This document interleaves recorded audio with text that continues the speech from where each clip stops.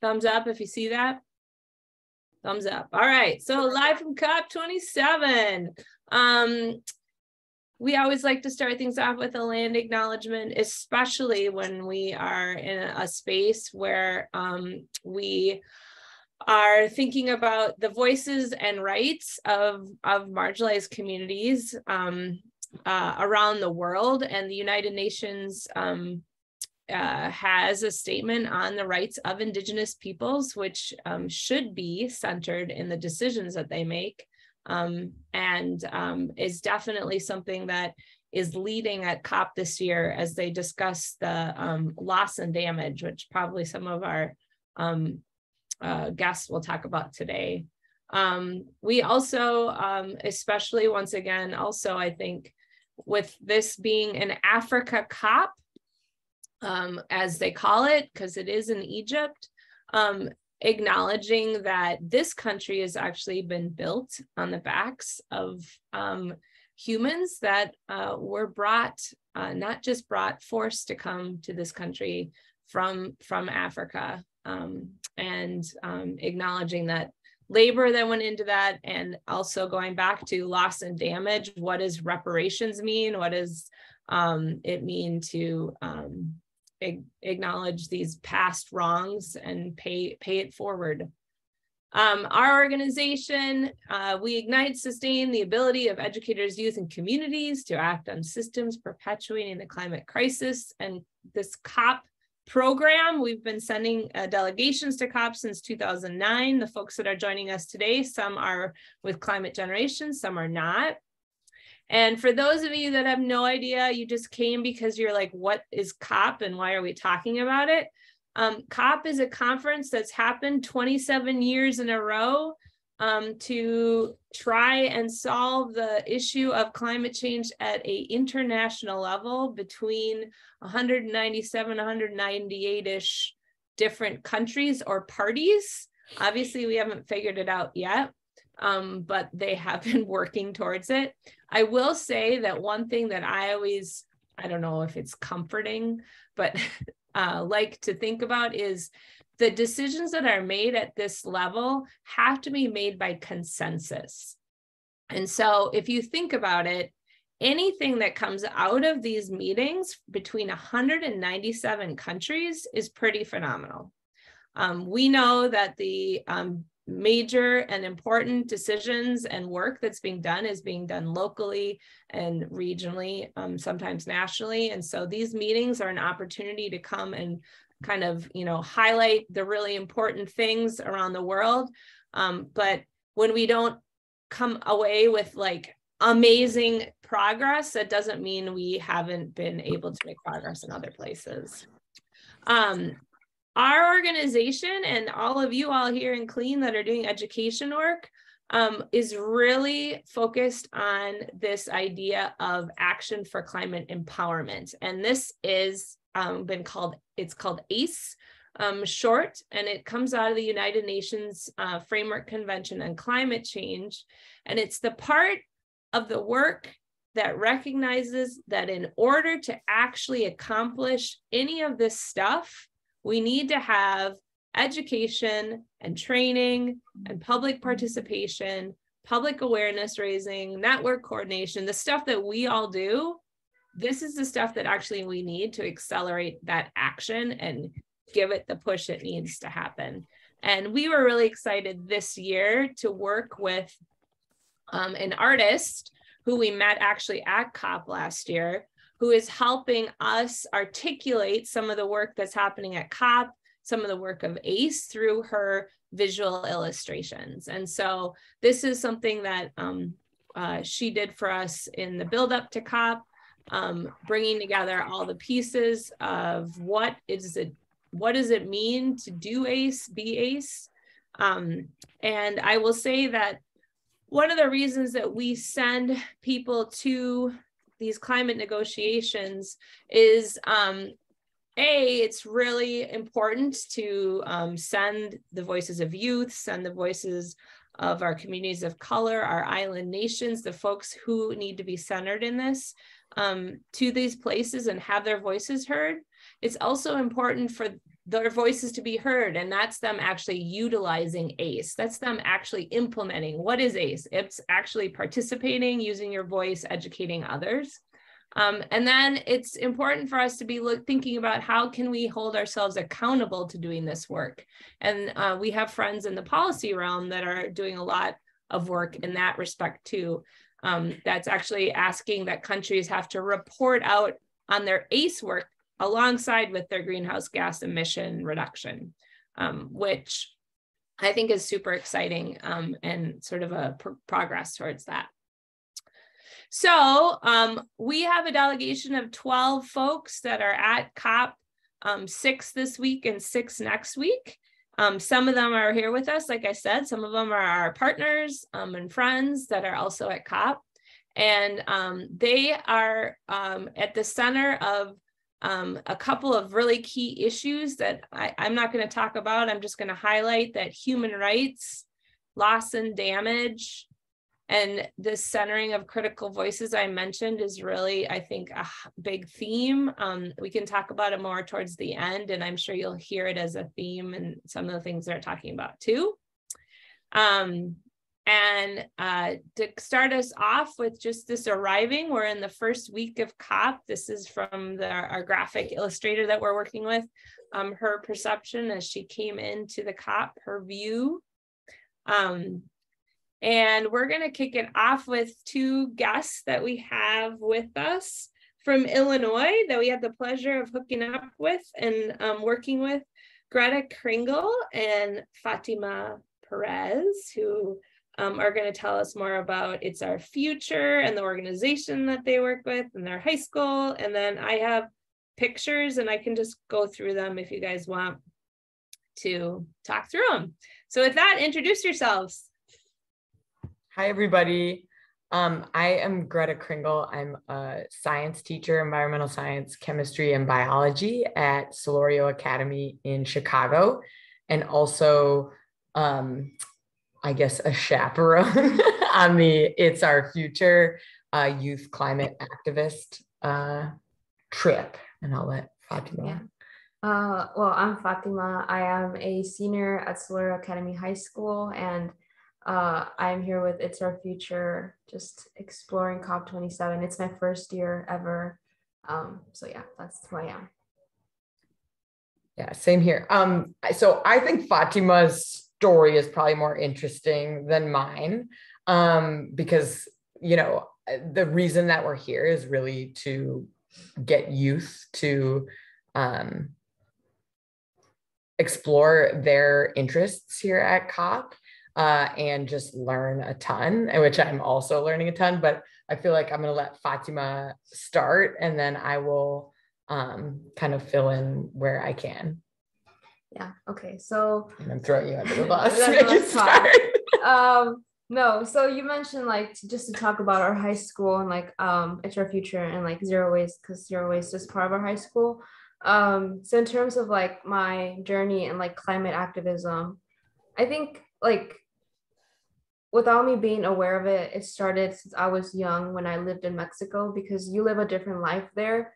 And I'd say like we were pretty sustainable in terms of like we grew our own organic produce and we were composting, and like you're using like that food waste for like other stuff. And like I was doing that already. I just didn't know it had that label. And like now that I think about it, I also think of the community that I lived in and just like all the effects that come from climate change, because there are a lot of like flooding and like overflowing from like bodies of water. There's a river near where my grandma used to live. Well, she still lives there, but I don't know. I haven't been there in a long time. And also like scarcity of water, because they just recently had to like dug up another well trying to get water, dug up multiple wells trying to get water until they finally got it. But like that's just a struggle that my community where I lived in has also been struggling with. And now like transitioning to like high school, like obviously throughout middle school, I always knew this was an issue, but I think my focus started obviously I got introduced into zero waste as a freshman because has been implemented for a long time now. And then I think I started becoming more interested in sophomore year, but sophomore year was online. It was a weird time. So now, like last year was when I joined Zero Waste and really started getting projects going with my other peers, and really just trying to mobilize some policy with like CPS, and trying to go plastic free in our cafeteria, but also sort of letting that trickle down to other schools. And then this opportunity came across of like, hey, you can go to Egypt. And that's how we got connected with Our Future. Well, technically through 7generations, which manages Zero Waste.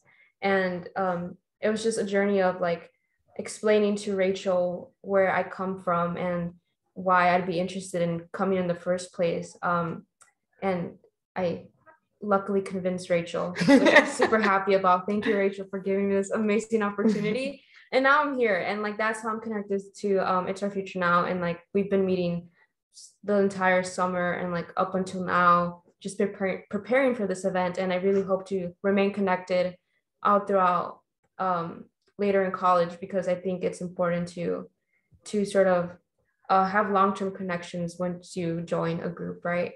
And in terms of my school, like I already mentioned, like there's other really cool students who are involved, like my best friend just doing amazing things in our group as well.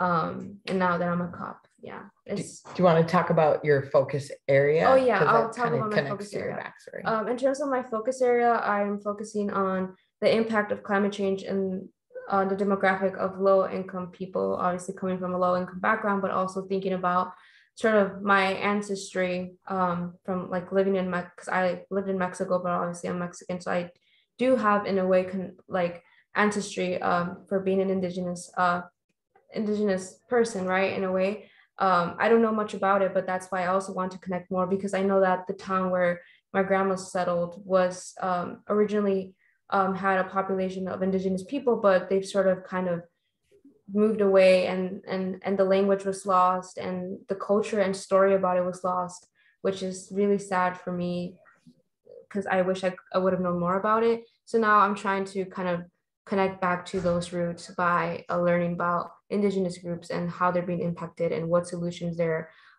trying to put at the forefront of the climate change fight, right?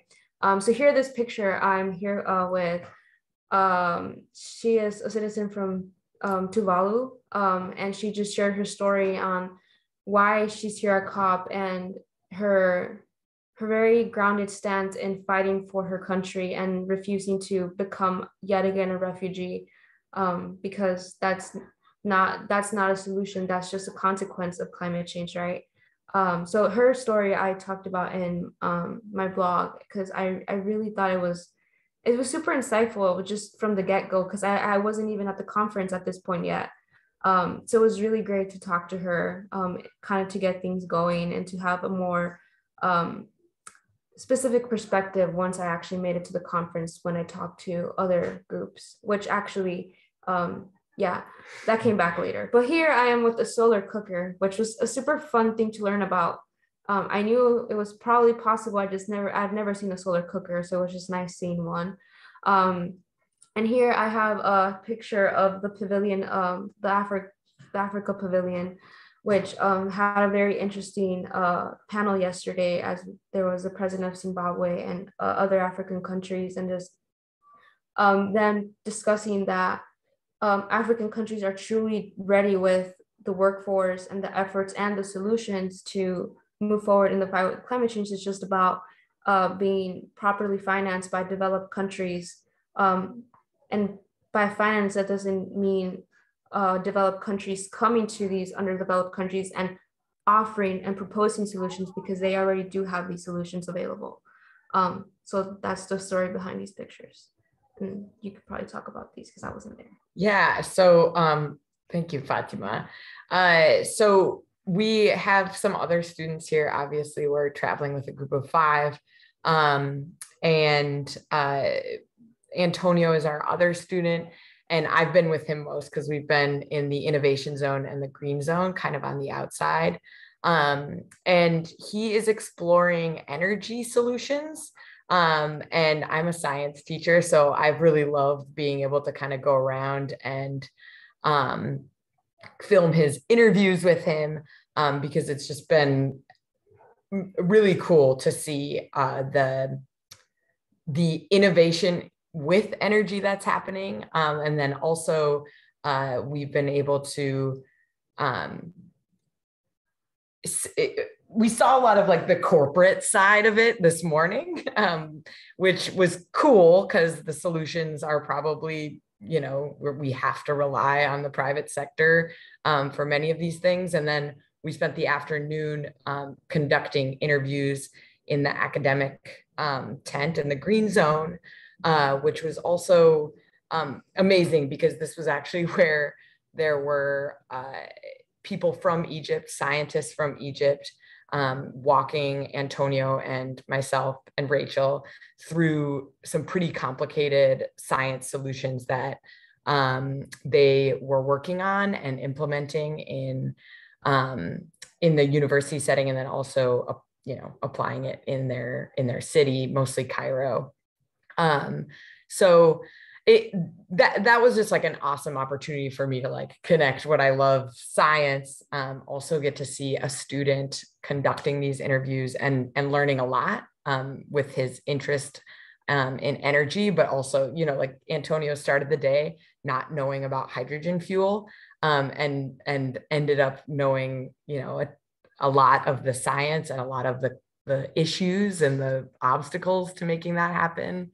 So just, you know, I think most of you out there are educators, and we all love that like moment where you see your students, like things click and the amazement happens. And I've just had the opportunity to see that so many times, and see it in this wide range of applications, from, you know, Microsoft trying to tell us how they're going to solve all the problems of the world, then to like students that could be, you know, these kids in a few years developing their solutions in academia. And then these pictures, this was in front of the youth pavilion, the children and youth pavilion yesterday. But really, I think the session started today. And I think I actually saw 2 people from Climate Gen in there today. I'm not sure if I'm mistaken, but I saw someone drawing like right in front of me. They were drawing the pavilion. And I thought it was super cool. I was like, oh, that's super cool. And who would have thought? Yeah. And I'm pretty sure I think your name is Pooja. I'm not sure if I'm pronouncing it right. You were there just kind of like getting things going, doing icebreakers, which is so funny because you were like, turn to the right and talk to the person that's next to you. And I'm like, I already know the person's there, but I talked to the person from the left. And yeah, it was cool to meet new people. And then here, this guy was just explaining the science behind the solar cookers. Awesome. I think those are the pictures I pulled out. Do you guys, can you stick on for a little bit still? Yeah, awesome, because sure. I have Eric is here, and I know he has to head out sooner than later, so I was going to have him talk briefly through his picks before we move on to the next. And so Eric, while I scroll ahead to yours, go ahead and introduce yourself. Eric Passy is from Minneapolis, Minnesota, and one of Climate Gen's delegates. Hey everybody. Can you hear me okay? Yep. Perfect. Okay, cool.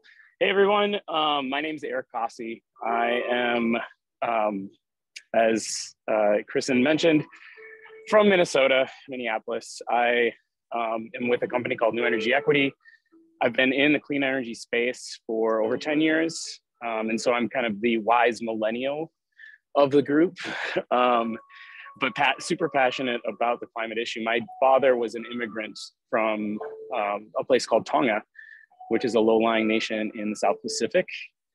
And I was fortunate enough to visit there a handful of years ago and meet all sorts of wonderful people, including relatives for the first time, and an uncle, cousins, first cousins.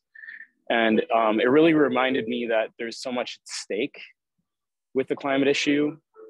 My father unfortunately passed away just a couple of years after that, but I have been reconnecting with the Polynesian side of my family, and especially here at COP. There are a lot of Polynesians, a lot of small island nations, And it's been super inspiring. This is my first COP, and there are people, as you can imagine, from all over the world, 190 plus countries. And some of the striking things that I've taken away is that there are people working on every facet of the climate issue across the globe. And in so many different, at so many different levels and very high levels. And so in my professional life in clean energy and solar specifically, I had a kick out of several sessions today, including one about green hydrogen and renewable energy in Africa. And there was two ministers of energy from Nambia as well as Morocco, talking about how Africa can kind of be an exporter of energy and be a leader in green hydrogen. And I thought that was super interesting. You know, it's only really day 3, but kind of day 2 technically, in the first week. So I have a few photos here. The first day that I visited on Sunday, there were 2 leaders from the Singapore Pavilion that were putting on a youth hackathon, where we were split into groups to develop to address a problem that we all saw as being a real issue, and come up with a solution and propose that all within the span of about an hour and a half. And it was so the picture in the middle, in the upper middle there, is me, Janara, and Liang. Janara's a World Health professional from Egypt, and Liang is a photojournalist and leader from Hong Kong. Sorry, and what we came up with, which is coincidentally the same topic as other folks that were doing the hackathon, and we had a few other people from Peru on our team as well, was education related to the climate issue. And what had prompted that, at least for me, was reading an article from November 1st in the New York Times stating that middle school students only receive on average 2 hours of climate education per year. And it is that's woefully inadequate to the issue that's at hand. And we, talked about how that leads to climate illiteracy and then inaction. And what we developed as a group was talking about, and this is interesting because it's the same thing that Climate Generation is working on, is that climate is really interdisciplinary, in that it touches everything from economics to political science, social science, foreign studies, career training. And so if we were to even just treat climate similarly in those areas of study, we would all of a sudden quintuple or more the amount of time that students are spending on climate, and they would learn the interwovenness of how this issue touches basically every part of the human experience, or can. And so that was really fun, day 1, and just meeting so many passionate young people kind of just re-inspired me. The picture at the bottom is the launch of the US Center, which was today, and I had the good fortune of carving out, although not the best viewing area, but I was able to see John Kerry, who's the climate czar, essentially, of the US, speak, Michael Bloomberg, John Podesta, all talk today at this kind of small venue. And as John Kerry was kind of walking away, I was kind of following him for a minute, and you'd hear journalists talk about loss and damage, and that's a huge topic right now at COP, which is all the affected nations, specifically poorer nations that are bearing the brunt of climate devastation are seeking, and not even necessarily seeking, but deserve compensation and payment for loss and damage. And it's kind of a trending hashtag, and something that you'll probably hear quite a bit about coming out of COP. And so that was a really interesting moment. And of course, John Kerry scurried away before he answered those kind of pointed questions. But it's again an issue that we'll continue to hear a lot about. On the upper right-hand corner is just kind of a walking through the facilities in the blue zone. There are just countless numbers of murals, pavilions, which are essentially just huge trade show booths that accommodate for all of these talking sessions, public talking sessions, and gathering places, and one of which is close to my heart, in the bottom right-hand corner, is the picture of me in the Pacific Island, or as they call it, the Moana Blue Pavilion. And there I met a ton of other Polynesian people.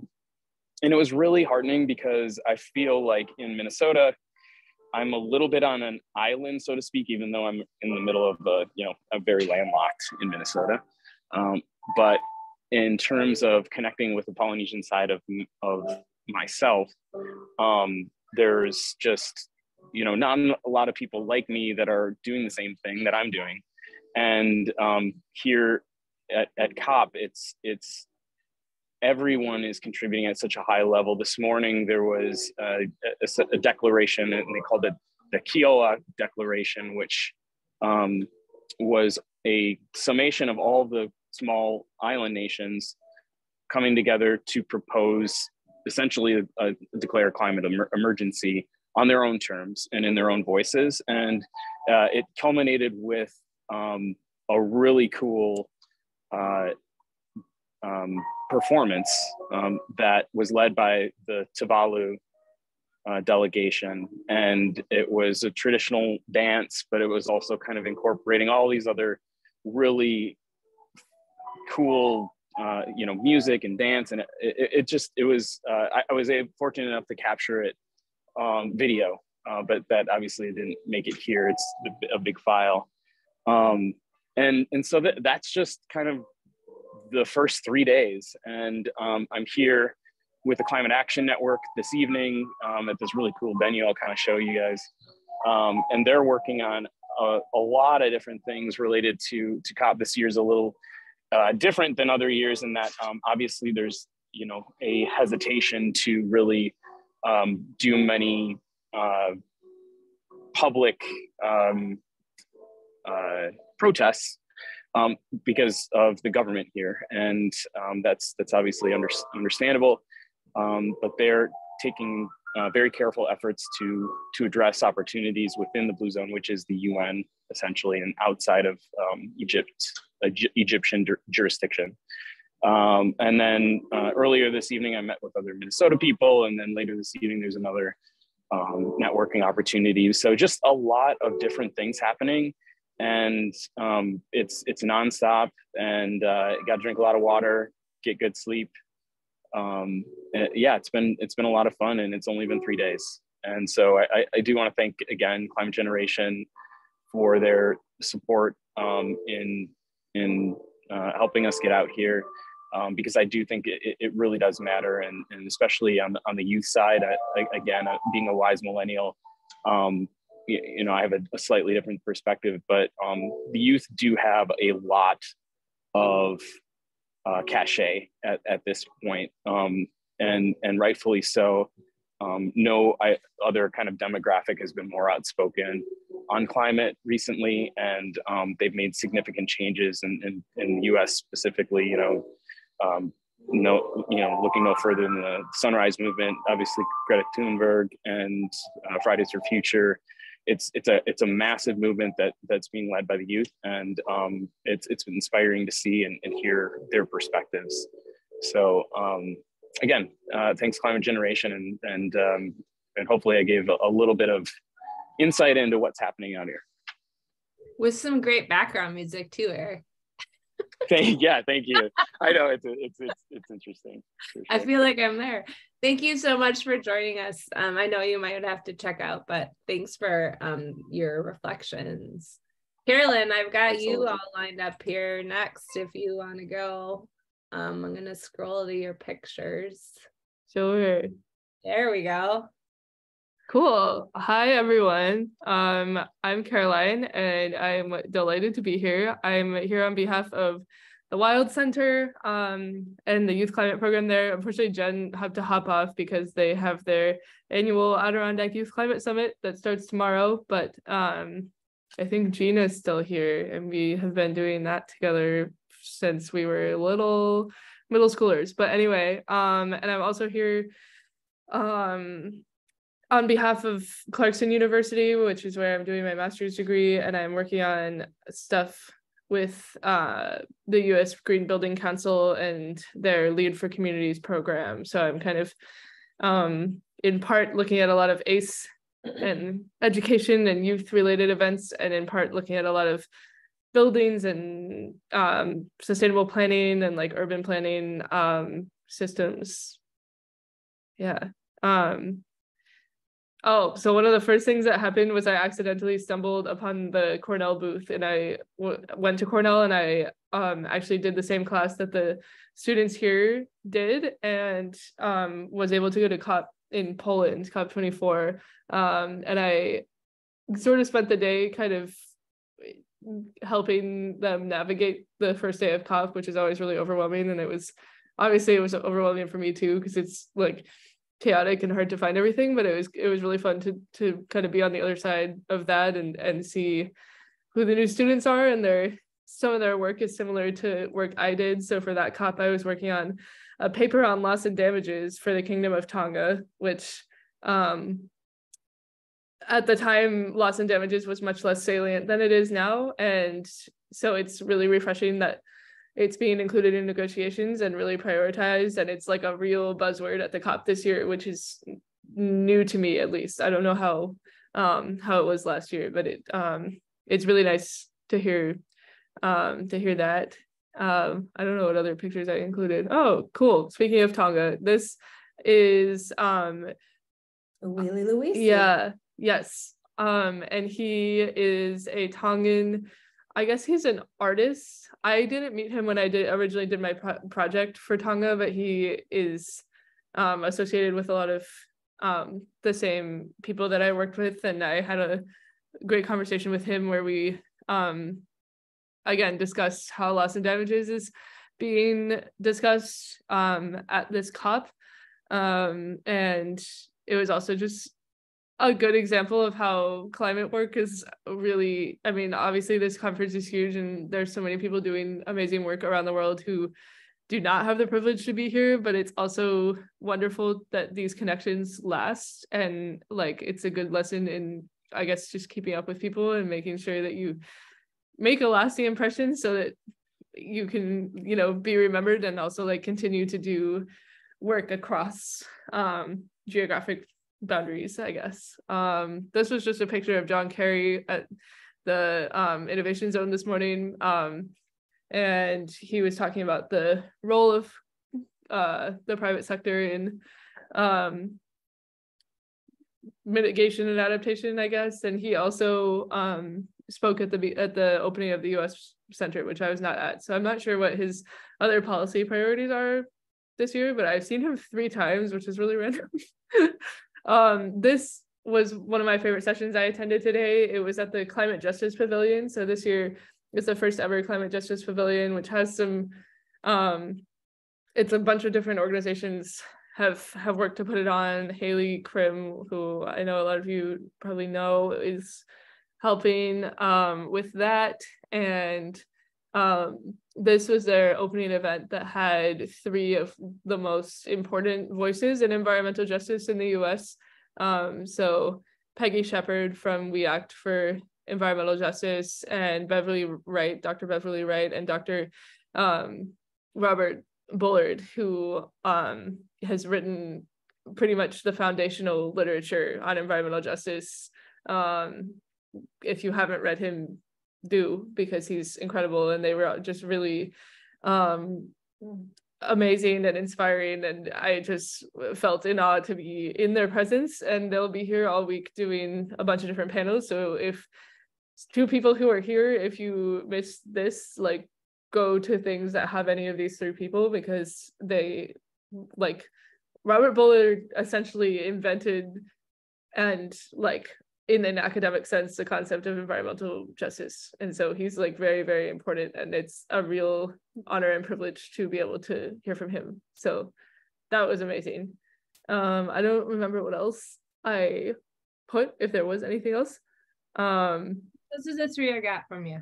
Okay, so I have a couple of other notes, which I would say are my general reflections so far. So first of all, I went to the Conference of Youth last week, which is meant to be a policy preparatory conference for young people, and so youth as defined, by the UN, so 18 to 30 or whatever. And I would say most of the people there, I would say, are in their 20s, like mid-20s, early 20s, and it was 700 youth from 141 nations, and I would say I met maybe 4 other people from the US, which is amazing, because I feel like in these spaces, the United States and like Europe are always like really overrepresented, and at the COI, they call it, the Conference of Youth, that was not the case, which is awesome. And so I had 2 roommates, one from Bahrain and one from Greece, and learned a whole lot from them and everyone else I met there. And I also learned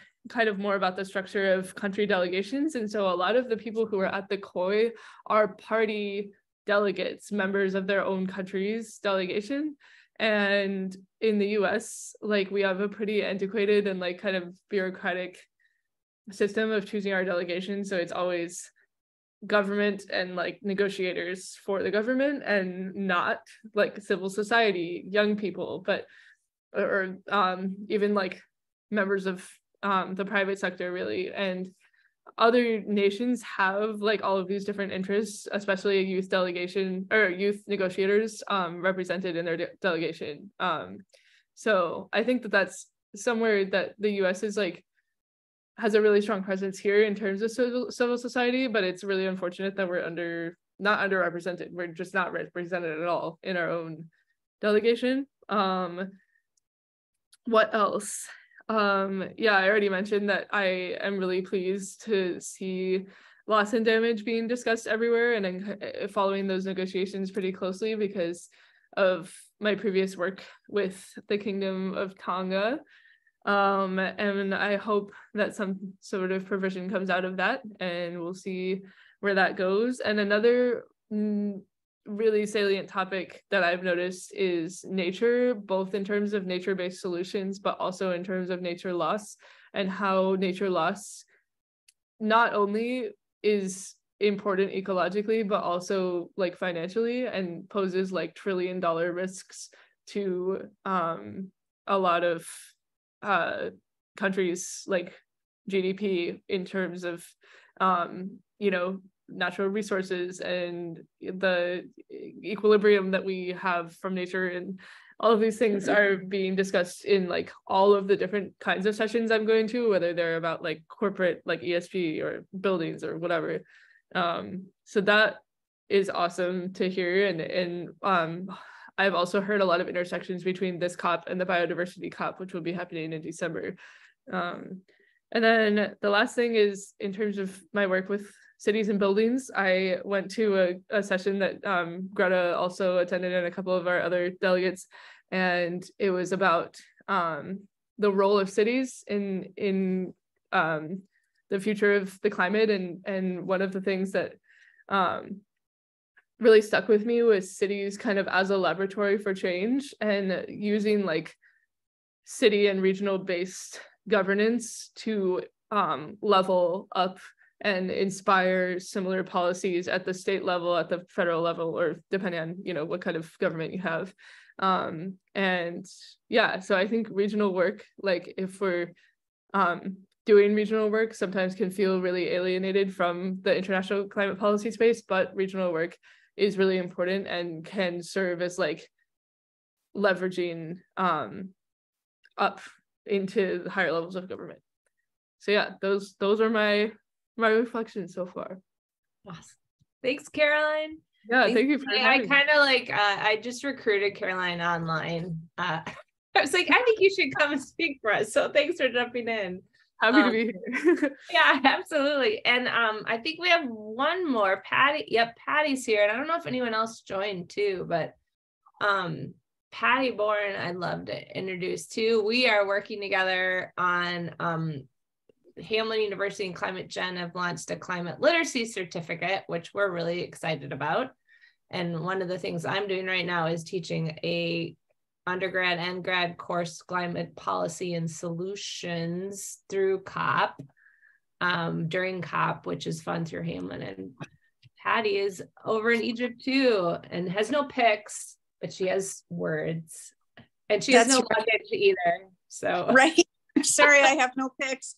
I took some on my phone and I was hoping to be able to shoot them your way, but I didn't get back here in time.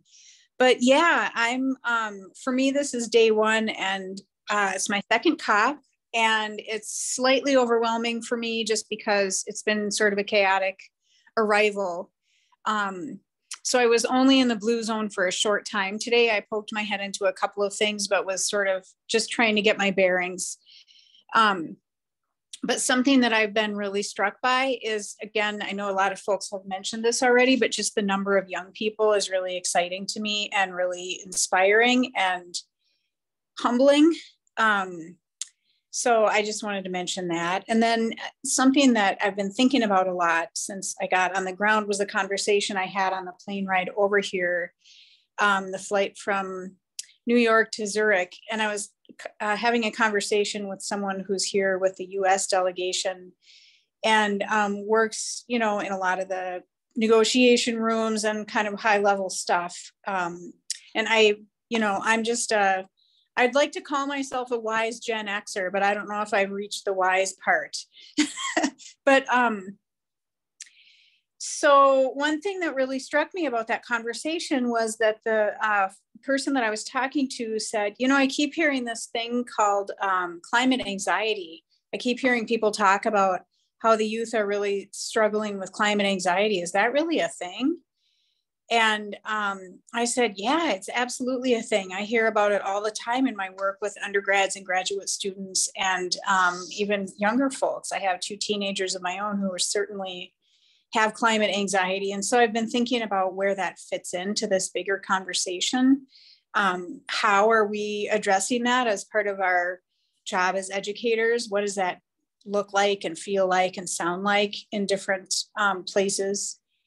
And I'm not, you know, I don't have any answers to that, but it's something that I think is a really important part of the conversation we are having about climate literacy and education, but also kind of alongside that climate literacy or that climate anxiety that folks are feeling is the need for us to make spaces for joy and those feelings of hope and optimism that I think can quickly get sort of swept away in the chaos and the worry and the anxiety and everything. And just thinking about how are we as educators showing up and helping make room in young people's lives and our own lives and the lives of others for that hope and optimism again. I think that's so critically important right now.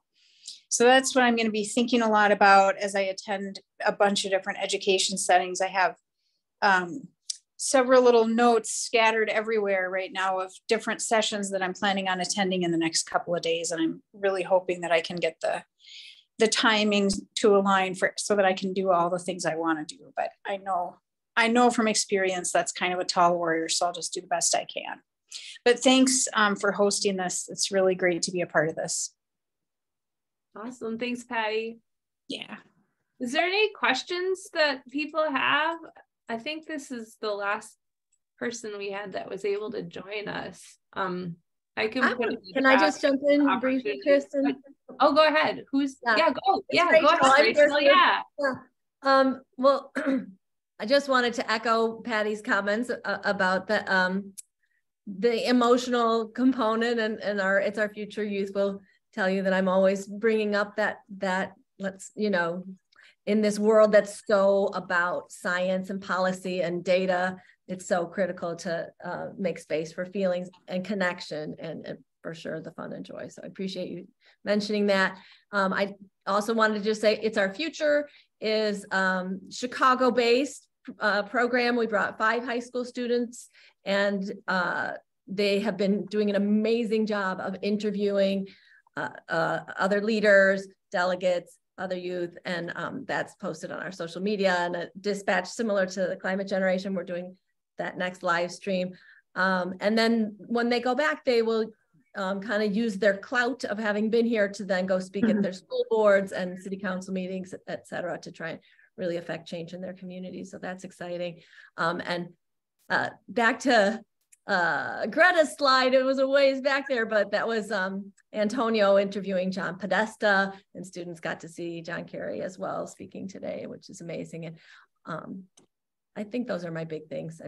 And we did go snorkeling. Those of us who couldn't get into Blue the other day, it was phenomenal. So okay.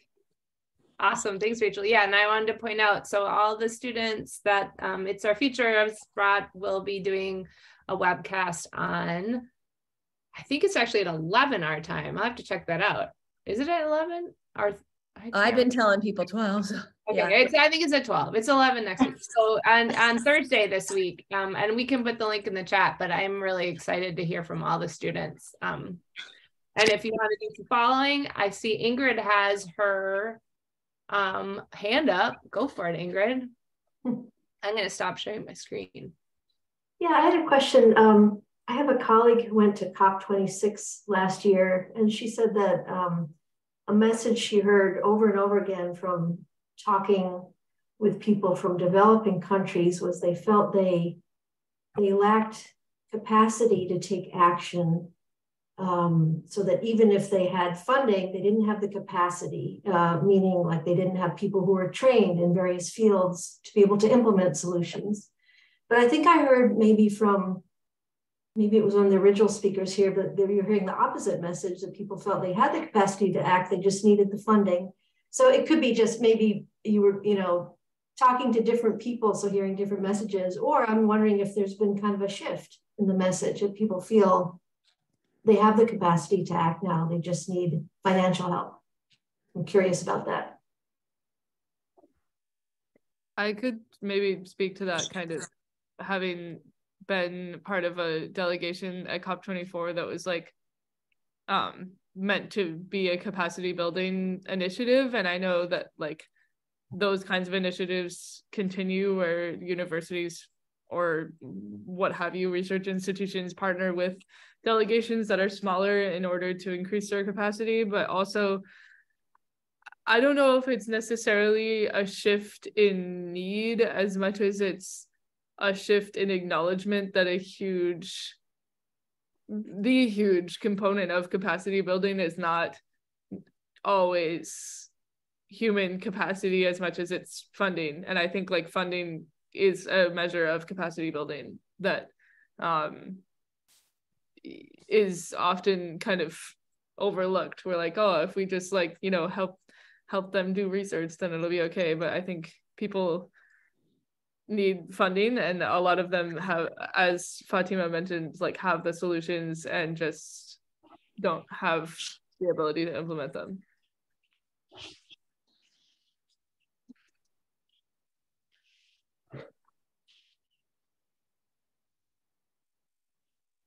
Deborah, did you have a question? Thank you so much for letting me participate.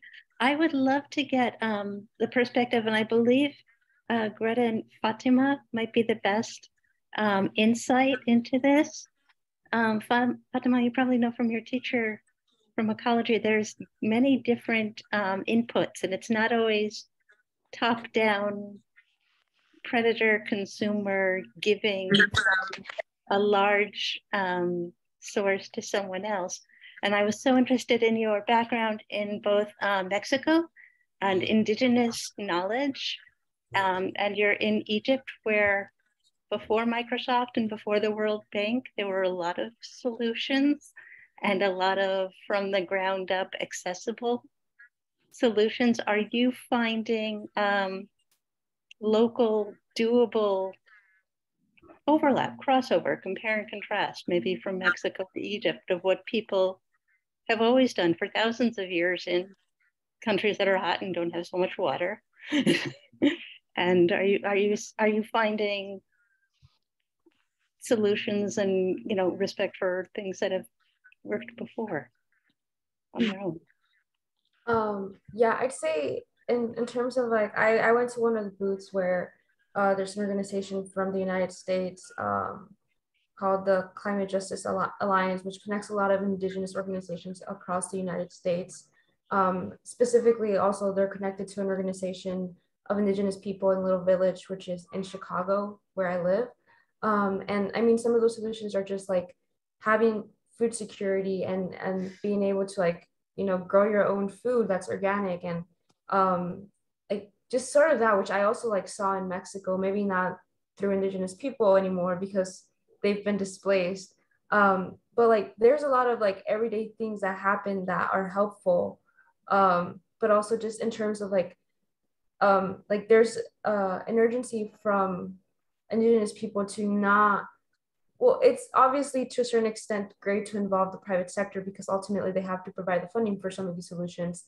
But I think what instills fear in indigenous people and what sometimes makes them so against the help from the private sector is that the private sector becomes involved and they become involved in the creation of the solutions, which often can just become more damaging and just become basically another way to bolster capitalism, right?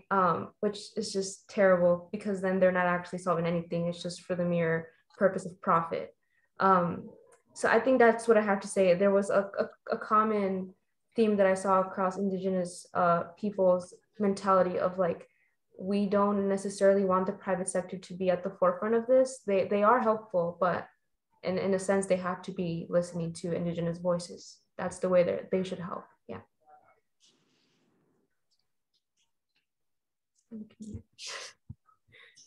Frank, did you have a question or did he disappear? Oh, there you are. No, I just was sensitive to time. No, he's still here. So my question is just as you go through the time there, one of the things in the United States we're looking at is this idea of capacity. We're starting to see that when you scale up the solutions, there just aren't enough people who have the skills to meet the urgency and scale of deployment. And I'm hearing this implementation or deployment or kind of the shift from negotiation to implementation. But when we get to implementation, there's just not enough people who have the skills to do the work. And I'm just curious as to, are you seeing that? And I can be really, like, I'm talking like specific stuff like electricians, just straight up electricians, HVAC technicians. I mean, there's my HVAC system right there. It's a technical system, the solar installer put that up there. I'm sorry, I'm in my house. So, I mean, but that technical mechanical stuff is a critical piece of a good chunk of this work. But is that conversation showing up? Because that kind of capacity building is very different than negotiation capacity building or other things like that. So I'm just curious if that's because it's practical stuff.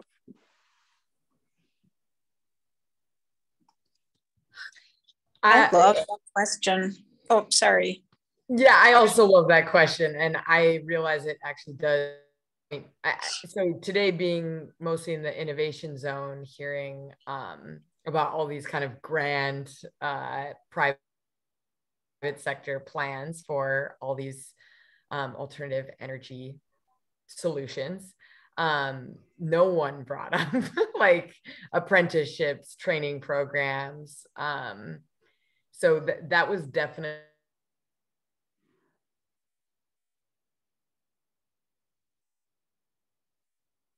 Uh-oh, it looks like those guys froze. The internet here a little wacky. and I can't totally pick up where Greta left off. Do you want to go? Yeah. I mean, I think that probably what she was getting at is that, yeah, I mean, I haven't heard, I've been to a lot of sessions, I kind of, as for this first day, on a variety of topics, like with varying degrees of relevance to my actual field, just because it's like fun to explore these things. And in any of these types of discussions, I have not heard any discussion of like, how do we train people to implement these solutions? And like, if we're going to technology our way out of this, like, who's going to do that? And how many people are going to do that? And where do we get them? And what field do they currently work in? And do we transfer from fossil fuels? Like, it's just, I think it's a just transition topic specifically. So I'll try to hone in on that and maybe have a better answer, hopefully, by the end of the week. And I think Patty, what Patty just said is actually a critical piece, right? Who teaches them? Like, these things don't happen by themselves. So Patty, I heard you. Yeah, and I hang out in a lot of higher ed spaces, and that conversation rarely comes up. The trade and apprenticeship, the green jobs track is not